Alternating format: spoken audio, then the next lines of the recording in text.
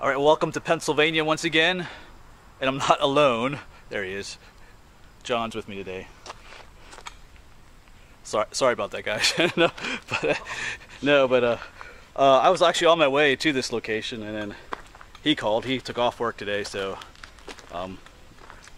turned around. Well, I actually didn't have to turn around. Just kind of looped around, picked him up. He's gonna come along with us today. Make it sound as bad as possible. Yeah, it was awful. I had to think a whole lot about it. Whether I wanted to make a sacrifice. Yeah, you know, I did like drive like, you know, what, 2 miles out of my way or something. It was awful. But we're gonna head up to the Boxcar Rocks up here in northern Lebanon County, and I've been here a number of times, actually with John several times. But I was looking for a place to go today. I have some mail I want to share, and I want to try and send the drone up too along these rocks. It's a really cool rock formation up here. It's pretty awesome. Sometimes it's called the Chinese Wall. But we're gonna head on up there. It's only like a 10-minute walk up there, I think. So we're gonna head on up there. It actually feels pretty good out here today. John can attest to the fact that it's been just blazing hot lately. But actually up here in the mountains it feels really good. So anyway, I'm gonna quit blabbing. We'll go hiking. Maybe, huh? All right, well, we have arrived. Up there through the trees is the start of it. Well, actually it does continue that way too, but at some point I'll set you down and give you some perspective as the two of us walk up to it, but we'll probably make our way up there first. And unfortunately, I am seeing quite a bit of spray paint up there. There always is spray paint up there, but I was just talking with John because back with this whole shutdown thing, there's been a lot more people up here. And of course they can't just enjoy nature. Yeah, they gotta bring their they gotta leave their mark on it and destroy it. Bring their, what they call their rattle cans along. So I'm seeing quite a bit more than, I don't know when the last time I've been here is. Might have been a year ago, but so you will see some graffiti up here. That's just, we can't do nothing about that. So all right, get John in there. All right, well, we're gonna head up there. Like I said, at some point I'll set the camera down and you can see just how massive these things are. So just try and enjoy the beauty of the formations and as best you can without worrying too much about the graffiti. So right up there are the rock formations, but John is making his way up there. I'm actually up on this little hill here. Actually was coming up here, took a slip, went back down the hill, but he's making his way up there, so you'll be able to get an idea of how big these formations are. There he is. So yeah, they are pretty massive. And that one he's walking up to is often called the whale head, because it looks like a whale's head. Alright, let's head up there ourselves. I'm just making my way up. I'll turn you around in a moment so you can see close up. Yeah, but there's the whale head. It almost looks like a whale. You can see like a little mouth right there, if you have an imagination.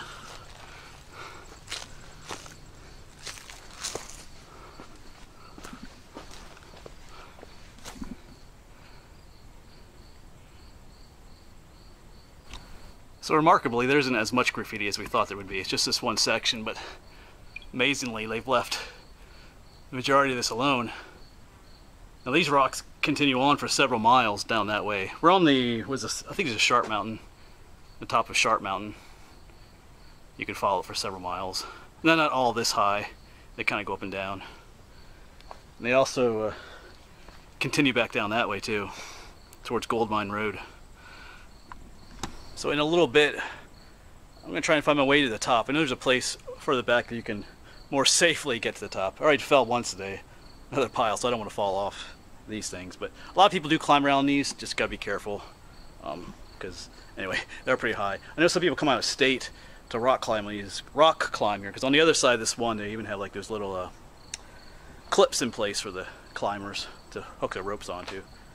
But once they get up top, like I said, I'm gonna share some mail and then at least try to get the drone up, see if I can get some footage of these rocks from the air, see how well that works out. The edge here, up there's the, I call it the love triangle. People go up and sit in there and get their picture taken. It's kind of like a little, actually maybe we'll go up there. It's kind of like a little, I guess we can get up there. It's actually a lot steeper down the other side.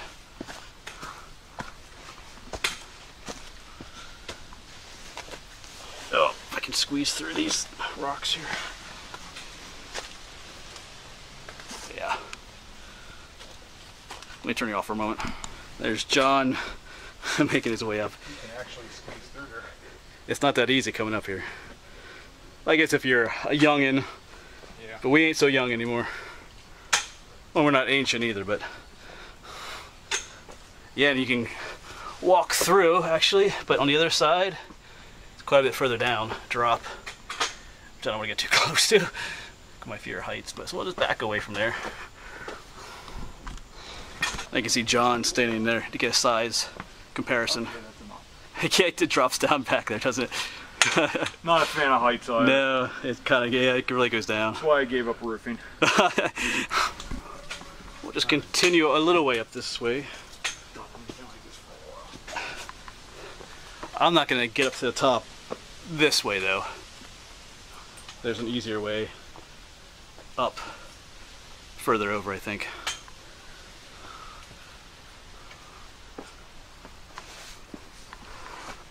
But it's pretty cool. That's why I want to try to get to do the drone stuff, but we'll see. See where John is. John's gonna climb up this way though. No. I've done the best I can.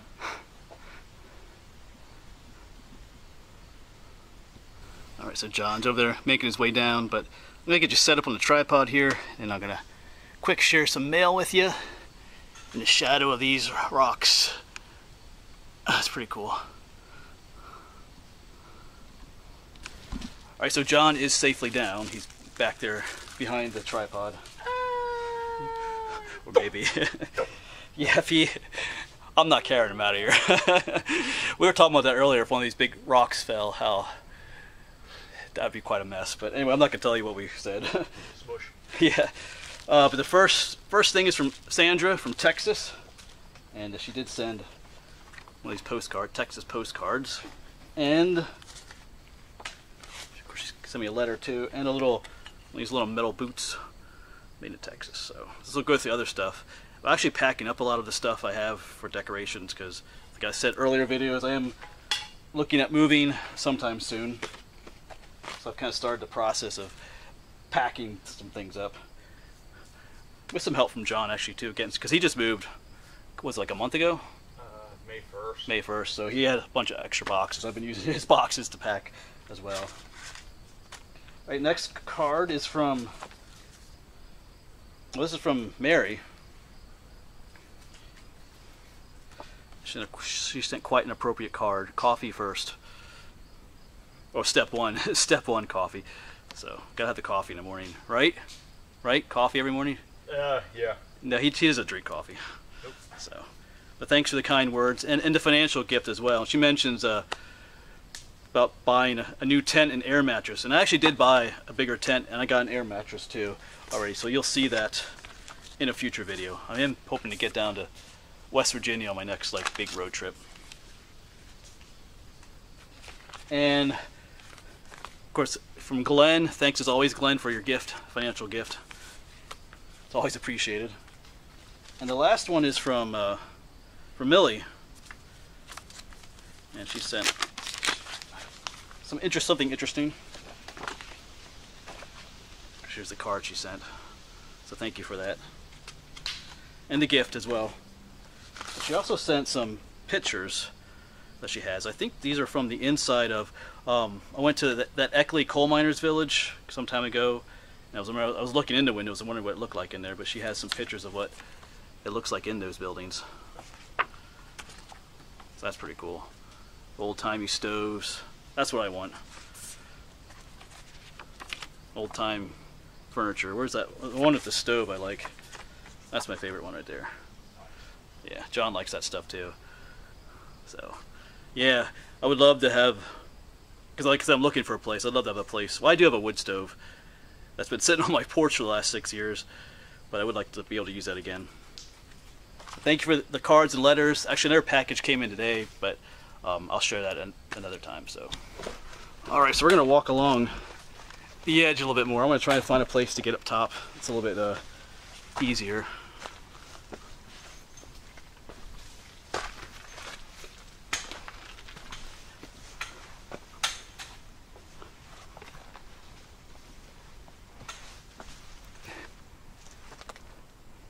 There's a cool rock hanging over up there. Yeah, as you can tell, these just go on and on. Like I said earlier, it just goes on for several miles.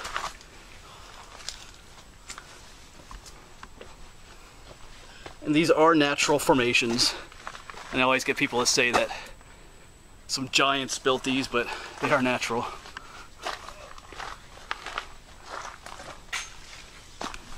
Okay, I think we can get up over here. Starts to lower down a little bit. There's quite a few places you can get up, but I want to get up safely without breaking my neck.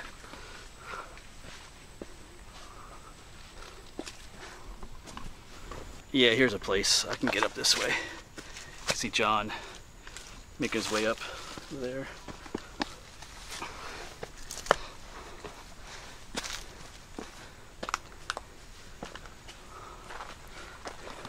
Hey.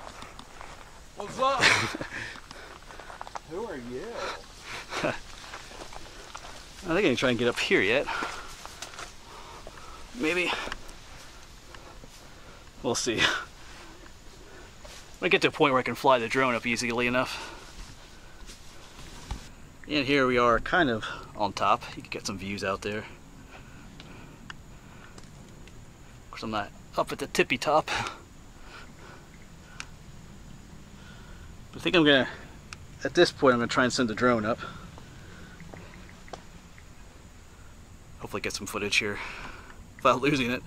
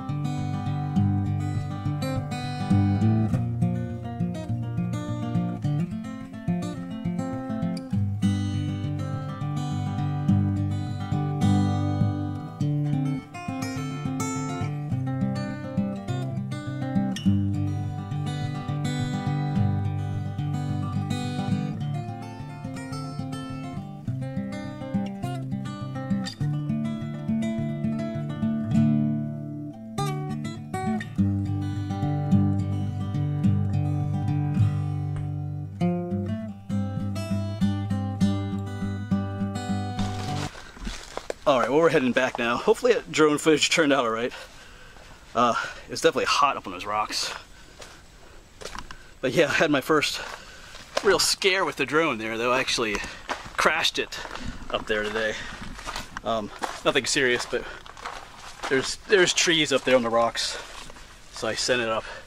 And then was actually trying to get it away from the one tree, but then you kind of panic, and when the drone's facing you, everything's like backwards controls wise, and I sent it the wrong way right into the tree. So it almost fell on John, but it's okay. It didn't fall from that high up, maybe about just a little bit higher than my head. So it started back up again, and I sent it up. So hopefully we got some cool footage. We'll see about that. I do want to mention too, a number of people keep mentioning the fact that you can see the propellers in my drone footage.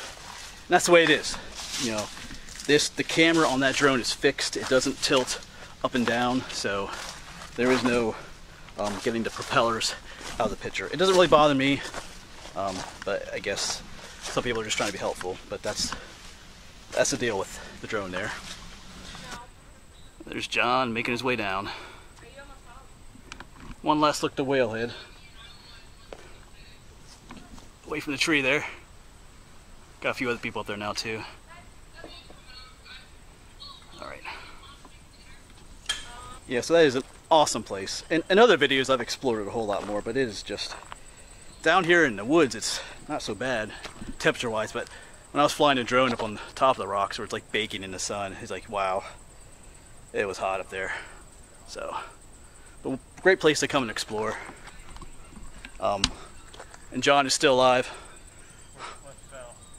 Oh yeah, that's where I fell earlier when I didn't get it on film though. I wanted to set the camera up. Or no, I didn't set the camera up. When I was filming John first going up to the rocks. I caught him. You know, he was up way up there. Caught him in my arms and kept him from falling. Yeah, right. Some boo-boos. But I almost killed him up there with the drone though. But it landed close to you, didn't it? Not really. It wasn't as close as it looked, but it kept on hitting the branches. Yeah, and but stuff above kept them. on like nailing me. And It was like this thing color right at me. Because I was trying to, like I said, I was trying to get away from that one tree, but then, like I said, the camera, since the drone was facing me, all the controls were opposite, and I wanted to go that way, but it went right into the tree then. It's right into you. Yeah. Oh yeah, it hit my elbow on the way down, kind of bleeding a little bit there, the propellers, but no big deal.